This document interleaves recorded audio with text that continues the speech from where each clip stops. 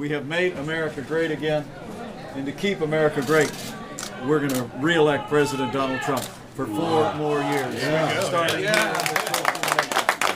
With a message of promises made, promises kept, Vice President Mike Pence put President Donald Trump's name on the first-in-the-nation primary ballot. I mean, you look at the American economy, it's booming, 6.7 million new jobs created.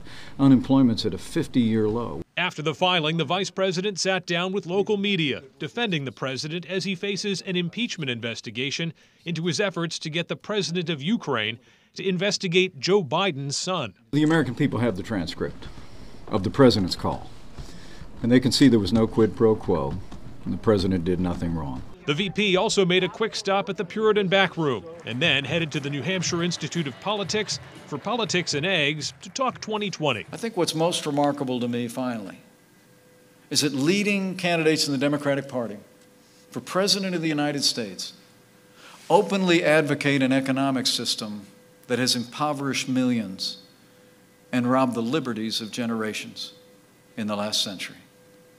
That system is called socialism. Many local Republicans believe the president's path to re-election is clear. I don't think it's going to be as tough as they may say it's going to be.